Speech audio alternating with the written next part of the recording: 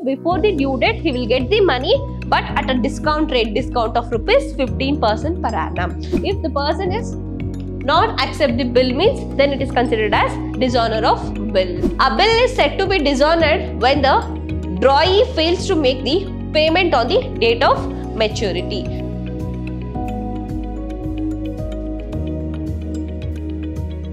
Hello everyone, I am Meghana from the Department of Commerce, lecturing in Vidhyaashram First Grade College, the Temple of Excellence. We are in the session 4 of Unit 3, subject Accountancy. In today's session, let us start with the account procedure. So in today's session, let us discuss with the honor of bill, dishonor of bill, endorsement of bill, discounting of bill, renewal of bill, bill for collection, bills receivable and bills payable. So we just discussed on this topic in today's session. First one, honor of bill. A bill is said to be honored when the acceptor of the bill makes payment on the date specified in the bill. That means the date which mentioned in the bills, on that date, if the payable or the person who is liable to pay the money, if he make the payment on the particular date, then it is considered as honor of bill. And honor of bill means payment of the bill with accordance to the tenor of the bill. That means at the time of purchase, the person don't have a money to pay. So he takes some time to pay the money. So at that time, they give the bill. So bill for payments. So in that bill, they have mentioned the date. So for example, they may give you 2 months date. So 2 months time for the payment of bill. So at that time, for example, 2/3/22. So if they given time till 2/3/22, account payable, the person who is liable to pay the money. So the acceptor of the bill makes the payments. The acceptor of the bills make the payment on this date, on the mentioned date. Then that is considered as honor of bill. So on the tenor date, if the acceptor make the payment, then it is considered as honor of bill. So you will wait till the 2/3, that is 2nd March 2022. So you will wait till this date, then on the 2nd March you are going to make a payment. So then it is considered as honor of bill. Next, dishonor of bill.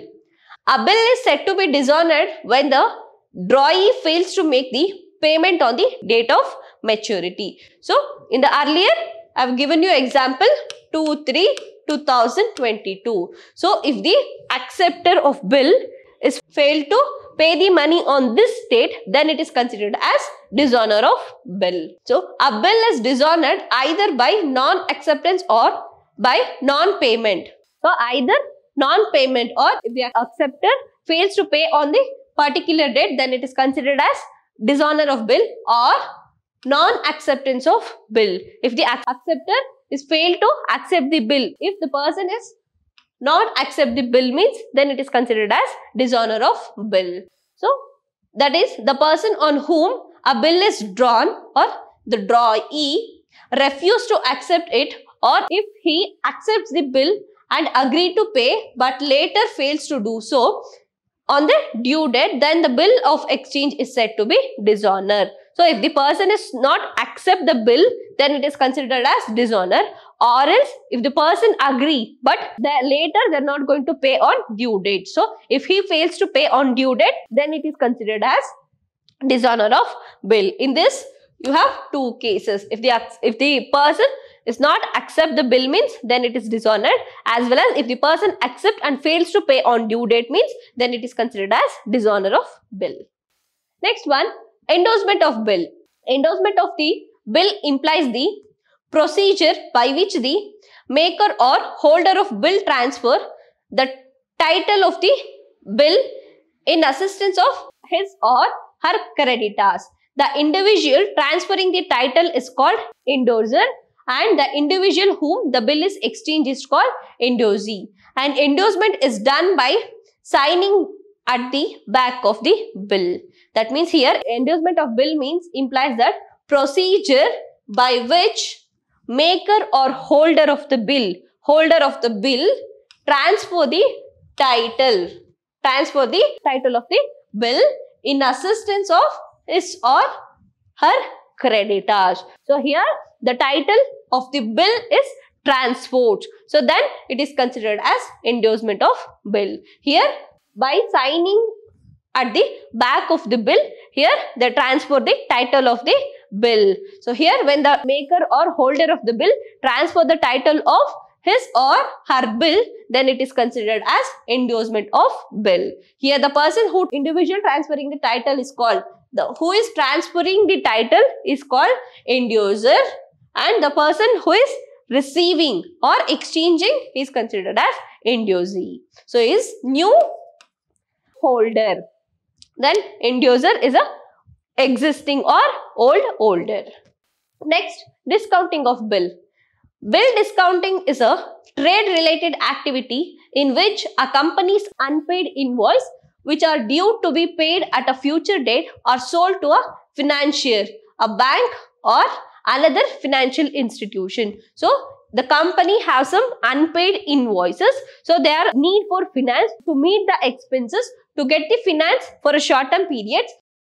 They are going to sold to financier. They are going to sold that invoices to the financier, that is bank or any other financial institution, to get the money for to meet their expenses.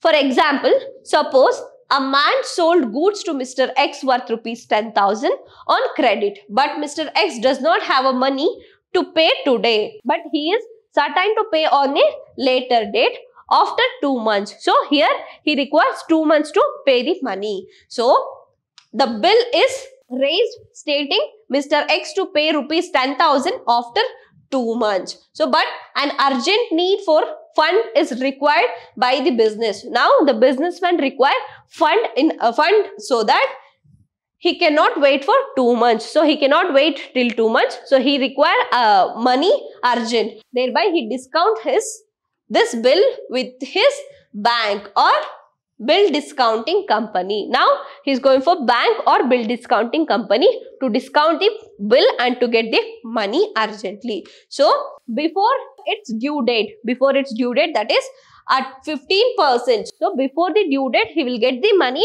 but at a discount of rupees 15% per annum. So the rate of discount at the rate of 15% discount. Now the bank pay the drawer an amount of rupees 9,750. So by discounting 15% on 10,000, they will pay 9,750 for the businessman.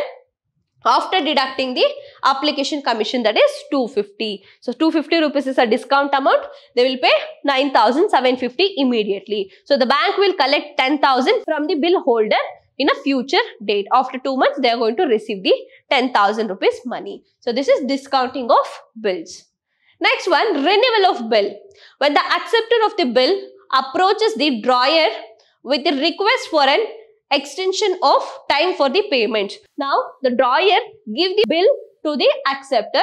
He accept to pay on due date, but he is not able to pay money on due date, so that he approach the drawer to extend the bill date or due date. So time for payment. The old bill is cancelled. So when he requests for the extension of time for payments, then the old bill is cancelled and fresh bill with a new term of payment is drawn. So duly accepted and delivered. So this payments duly accepted and delivered. This is called renewal of bill. If the acceptor fails to pay on due date, he requests the drawer.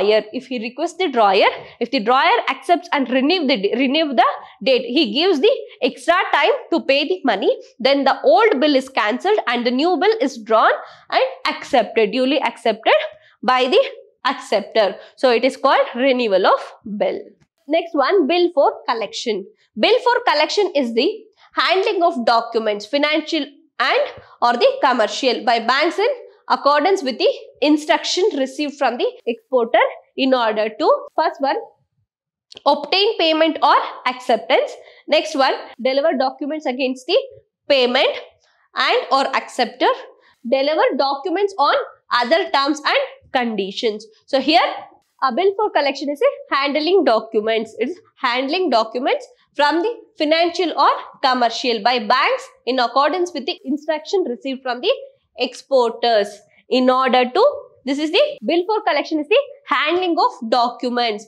It is done in accordance or instruction received from the exporters in order to obtain the payments, or in order to deliver the documents against the payment, or deliver documents on other terms and conditions. For this purpose, they'll use this bill for collection, bill for collection. This is mainly done with the instruction received from the exporter. Next one, bills receivable. Bills receivable is a document that your customer formally agrees to pay at some future date, the maturity date. The bill receivable documents effectively replace for the related amount.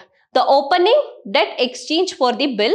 Bills receivable are often remitted for the collection and used to secure short-term funding. So it's a document which mention due amount and the due date. So this is the document for the evidence that the seller has a right to receive this much of money and on this date. So here they give some date to pay money. So here they will mention the due date and due amount. So it is replaced with the amount on the due date. So this is about bills receivable. Then bills payable. Bills payable or account payable. You can call it as account payable also. So it's a money owned by the business to suppliers shown as a liability on a company's balance sheet. So it's shown as a liability. So you have a liability to pay for your suppliers. It is distinct from notes payable liabilities, which is debts created by the formal legal instruction of documents.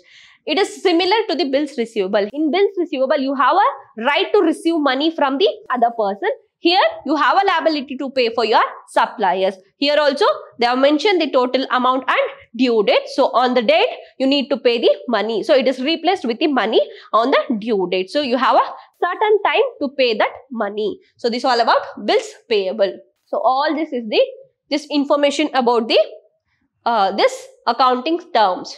Bills receivable, bills payable, bills for collection, renewal of bill, discounting of bill, endorsement of bill, dishonor of bill, and honor of bill.